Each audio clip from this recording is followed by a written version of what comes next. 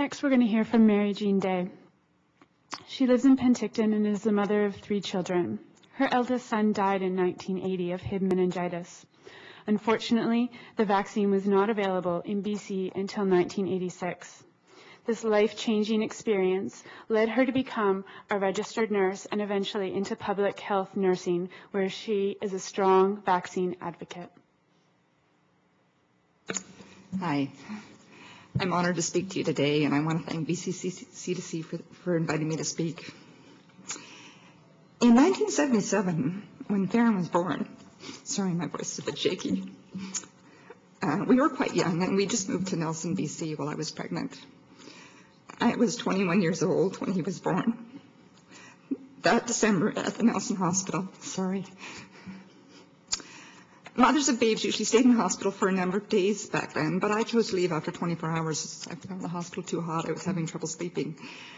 And over the next week, I was assessed by my midwife and my GP before we moved off to our newly purchased cabin at Apex Mountain Resort. And Farron was 5 days old at that time. Therefore, I was never visited by a public health nurse. Apex is a ski resort outside of Penticton. At that time, was a 45-minute drive on a gravel road. There was no electricity or phone, so we had propane lights, stove, fridge, and heat. And the only phone was a radio phone at the ski lodge, another kilometer up the road. So it was a somewhat isolated lifestyle, but we loved it. Skiing on our doorstep, our own home that we owned, and a small community we were part of. Farron was a breastfed baby for 13 months, and if I'd known what I know now, I would have happily breastfed him for 2 years and beyond. His brother was born in 1979, when Farron was 22 months old. Farron had never had an illness until the December before he got sick. He got a very bad cough, and his baby brother also got that cough over the new year, and I took him into emergency because he'd burst a blood vessel in his eye. I also went to my GP after that emergency visit that week because I was very worried. As I left my doctor's office that day, he said to me, "Marijean, kids do get sick.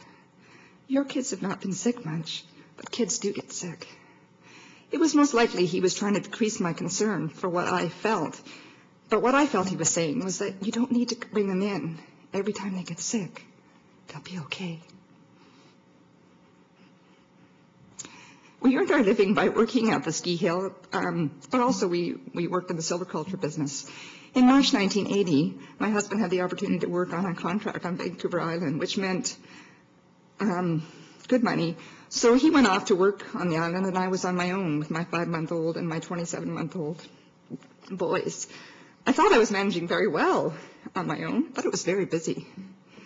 The Saturday before Farron got sick, I had been to a workshop at the Narromana Centre about Montessori preschools.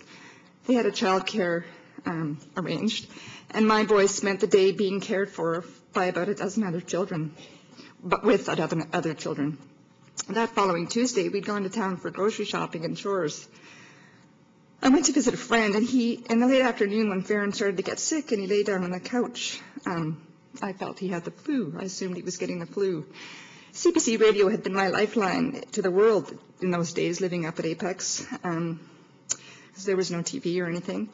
And a few days before, I'd heard on the CBC that they'd closed down a school in Grand Forks because of a flu outbreak. So I was not surprised that he was getting sick with what appeared to be the flu.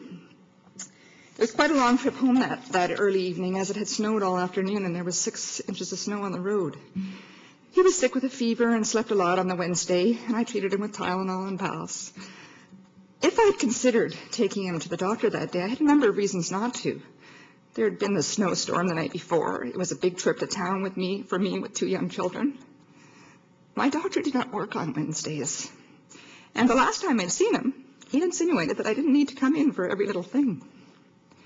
By Thursday morning, I was quite concerned as he was showing some neurological symptoms. A friend dropped by and agreed to drive down behind me in his car because I was concerned about going on my own.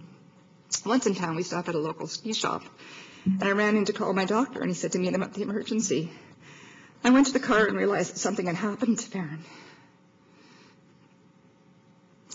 He died on respiratory arrest. In that few minutes, I was gone.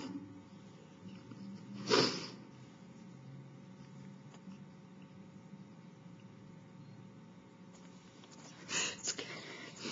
I jumped in the car and drove that 30-second drive to the hospital. I was very close. I grabbed him out of the car seat and ran into emergency. And I remember saying, "My God, I think he's gone." They stabilized him and ventilated him, and I was told he probably would not make it through the night due to the hip meningitis he contracted. This had been 40 hours after he first got sick, so it was fast. He did survive that night, and my husband got to come home from the island. My parents came from Calgary, and my in-laws came from Ontario. We all got to spend the next 3 days saying our goodbyes as the doctors were counseling us to remove him from the ventilator. His pupils were fixed and dilated. He was non-responsive and could not breathe off the ventilator. One comment the pediatrician made stuck with me. She said, they're in the process of developing a vaccine for this. My mother-in-law said to that, too late for this little one. On Sunday, 3 days later, after his admission, my husband and I woke up and felt we had to let him go. He was taken off the ventilator later that morning, and we had to learn to live with our tragedy. I was 23 at the time. I was young.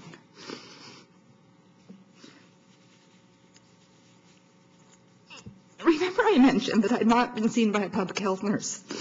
I lived 45 minutes from town. I had no phone. I did go to my doctor regularly, though, and do not remember the conversation around vaccinations coming up with him. I'd heard horror stories of children dying from immunizations, so I was not sure if I wanted to take that risk. I would have been what Dr. Marshall called the cautious parent. I was very convincible. But the conversation just didn't come up, and I didn't pursue it. About 2 months before he died, though, I was in the public health office in Penticton. I don't remember how I came to be there, but contact was made by me, I think, but I don't really remember. I remember seeing a notice on the board that there had been 2 children in the same family who died in Northern Ontario of diphtheria. I went home that night and realized that I could not live with myself if my child died of a vaccine-preventable illness. So both my boys were started on their immunization schedules 2 months before Farron died. Unfortunately for us, HIP was not available in 1980. Needless to say, my 5-month-old was fully immunized. My daughter, who was born in 1987, I made sure she got the HIP vaccine as well as everything else at 18 months, because that was when it was available then. I also paid for her to have her Hep C vaccine 2 years ago, as she was going off to university and she had missed out on the grade 12 cohort by 1 year. I became an RN in 1984, and after 19 years of hospital nursing, I became a public health nurse because I strongly believe in vaccines and prevention. Occasionally, parents ask me if it bothers me to give babies needles, and I have to say no, because I've lived the loss of a child to a vaccine-preventable illness. Thank you.